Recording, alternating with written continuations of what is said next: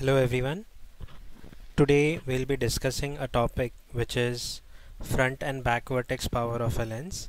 So this is a topic which is very much useful when we take into dispensing, as some of the formulas here are very important in terms of the effective power when we do a refraction. So if this is an ophthalmic lens with a refractive index n and a central thickness of t, we all know that there are two surface power here, that is f1 and f2. So what front and back vertex power means, that when a ray of light will hit the front surface of the lens and go through the lens, so at this point A, which is at the back, or also called as the back vertex point of the lens, here the amount of divergence will be different when compared to a ray of light which is coming and hitting the back surface first, going through the thickness and coming out of the front surface at point B. So at this point B, it is called as the front vertex point. So the amount of divergence or deviation or the refraction of light which is happening will be differing slightly as compared to point A and point B, though the power of the lens for front and back surface power is same, but the amount or the direction of the light which is it going through will differ. So we all know that one formula which is F is equals to F1 plus F2. This means that the power of lens is equals to sum of the front and back surface. But for our concern, it is not only about the total power of the lens, but also at different point, which is the front and back vertex. Most importantly, a back vertex power is important because our eye is situated somewhere around here. So the ray of light coming from the front surface will hit and go through this thickness and arise from this back surface to the eye. So the amount of refraction or the refractive power at this point A, or the back vertex power, is of more concern to us in terms of refraction of the eye. So here T is the central thickness, N is the refractive index of lens. At point A, the refractive power which is there, that is called as the back vertex power, which is at back vertex point, and at point B it is the front vertex power. So these are some of the key terms which will be used. So coming on to the first term, which is front vertex power, it is defined as the sum of your front surface power and the effective power of the second surface at front vertex point.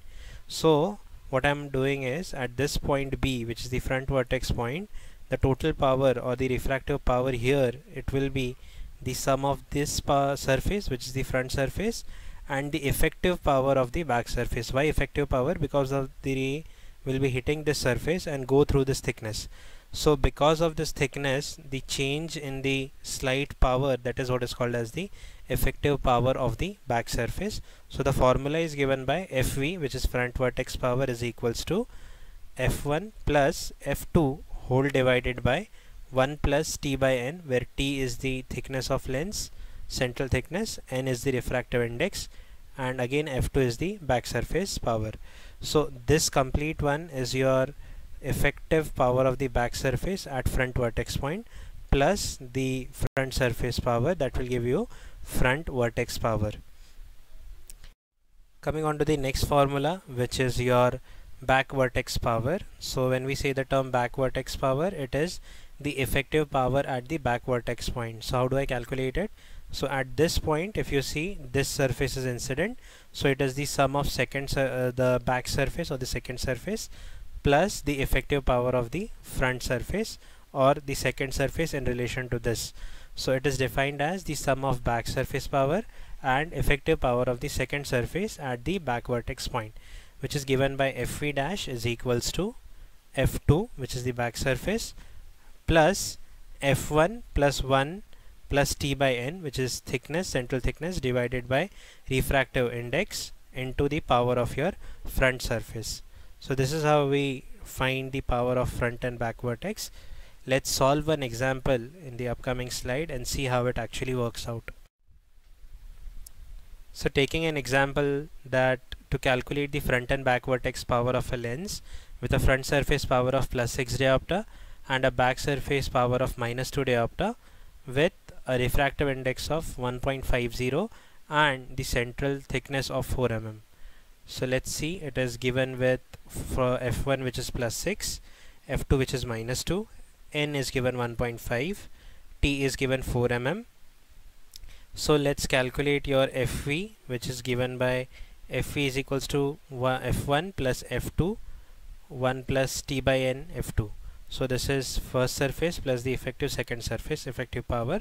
So once I substitute all the power, which is f1 is plus 6, f2 is minus 2, 1 is same, t is given 0.4 4 mm, which is converted into meter, that is 0.004 meter, divided by 1.5, that is refractive index, multiplied by f2, which is minus 2. So once I solve the complete equation, I get plus 6 plus minus 2 divided by 0.995, and finally the answer which comes is Fv is equals to plus 3.99 diopter. So if you see here, the power for the front vertex power is plus 3.99, which is almost near about to your total power of the lens, which is plus 6 minus 2, that becomes plus 4. Coming on to the back vertex power, that is Fv dash is equals to f2 plus f1 divided by 1 plus t by n f1. So that is the formula we already know. Once we substitute all the values, that is f2 is minus 2, f1 is plus 6, 1 plus 0.004 divided by 1.50 whole in multiplied by plus 6. So once I solve the equation, I get something like this, which is minus 2 plus 6 divided by 1.016, which will be equal to minus 2 plus 5.90. So I will get the value Fv dash is equals to plus 3.90. So this is slightly differing from your front vertex power. So if you see, there is a change of 0.09 diopter from front vertex point to back vertex point. So your actual power of the lens is somewhere around plus 4, that is front surface plus 6, back surface minus 2. So it will become plus 4 diopter spherical, but the front vertex power is around plus 3.99 diopter, whereas back vertex power is plus 3.90 diopter sphere. So this is the variation which we generally see into your lenses. So what we learned, that in thin lenses we can directly get the power as f1 plus f2, but whenever there is a thickness to the lens, obviously the power will change and there will be slight differentiation in the power at the front and back vertex point, and this is how we calculate the power at front and back vertex point, that is front vertex power and back vertex power. Thank you for your patient listening at this lecture. I hope you understood what is front and back vertex power.